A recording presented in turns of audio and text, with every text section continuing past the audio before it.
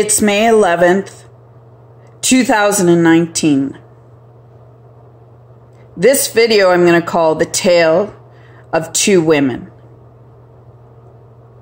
I'm in Canada, and this story goes all the way back to last August of 2018, and maybe probably a few months before that.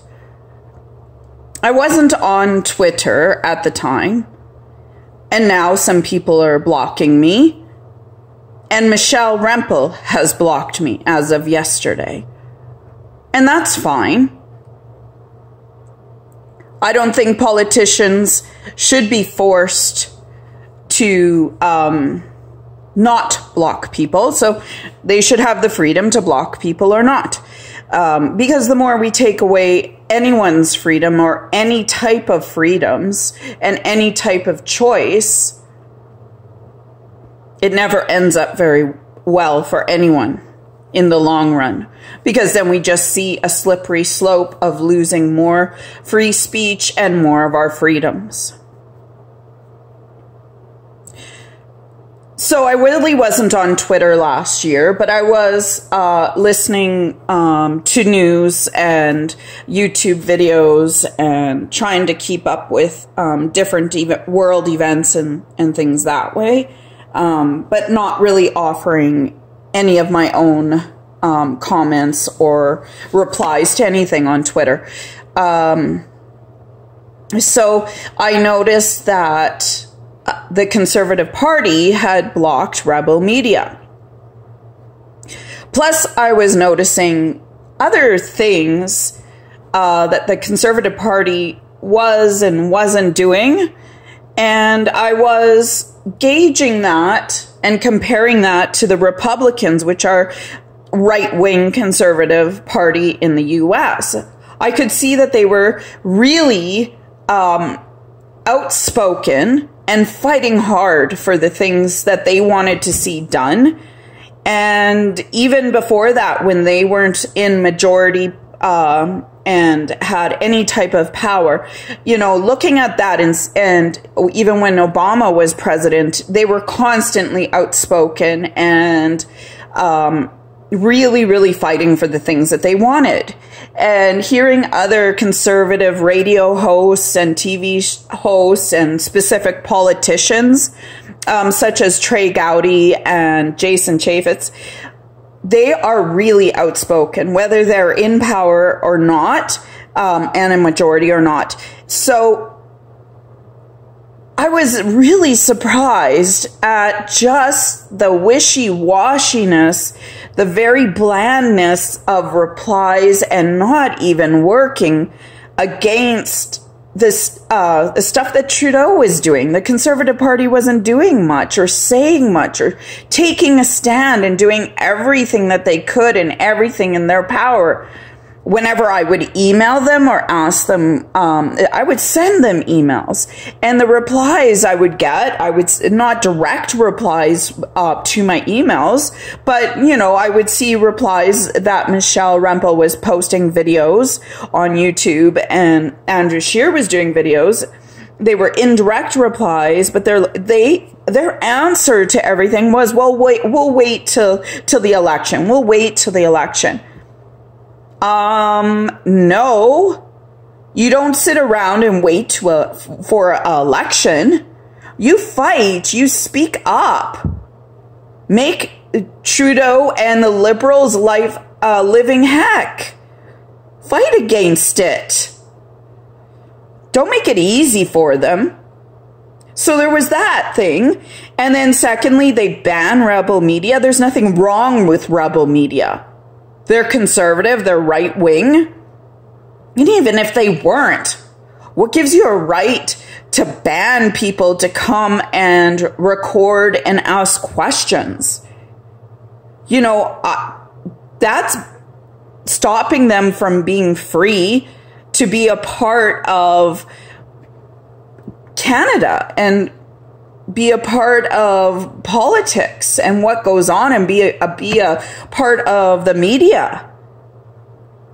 That you're taking away their choice of that, their freedom to do that, which is completely different than blocking someone on Twitter, because you're not blocking them entirely from being on Twitter. You know, when people get suspended and they can't be on Twitter at all, that's wrong. But individuals should be allowed to block whoever they want, and politicians can block whoever they want. So I was, you know, and the Conservative Party had just put out a video about free speech, and then a few days later, they banned Rebel Media. I'm thinking in my head, okay, what the heck? So that was the second thing. There were other little things that were bothering me. Another thing that really, really bothered me is they knew about the UN Global Compact on Migration. Nothing was said about it until Maxime Bernier brought it up, after he had started his new party and put out a petition. I'm thinking, what the heck? So if Bernier hadn't put it out there, none of us would have known about it. We would have been signed on to this thing and none of us would have known. That's not even fair. And it's wrong. So I was not impressed by this. I sent them an email and let them know. So this goes back to then. Now, back to this tale of two women. Michelle Rempel stuck up for Ilhan Omar after she was caught on video saying the whole event of 9/11 was just some people that did something. That's 100% wrong. There are so many people that have so many issues with Ilhan Omar. She's very anti-Semitic. She has become a security risk. She's aligned herself with Muslim Brotherhood and other designated terrorist organizations. She equates American soldiers with terrorists, with Hezbollah and Hamas. How in the world can Michelle Rempel stick up for somebody like that? She's not. Michelle Rempel said she's half right. That Ilhan Omar is half right. Ilhan Omar is 100% wrong in everything that she's doing. There is nothing right about diminishing worst terror attack on American soil that we've ever seen, which killed 26 Canadians. I'm going to leave it there. But all I did was post what other people were saying about Ilhan Omar as a reply to Michelle's tweet. I did not yell at her. I did not say hateful things to her. I did not curse at her.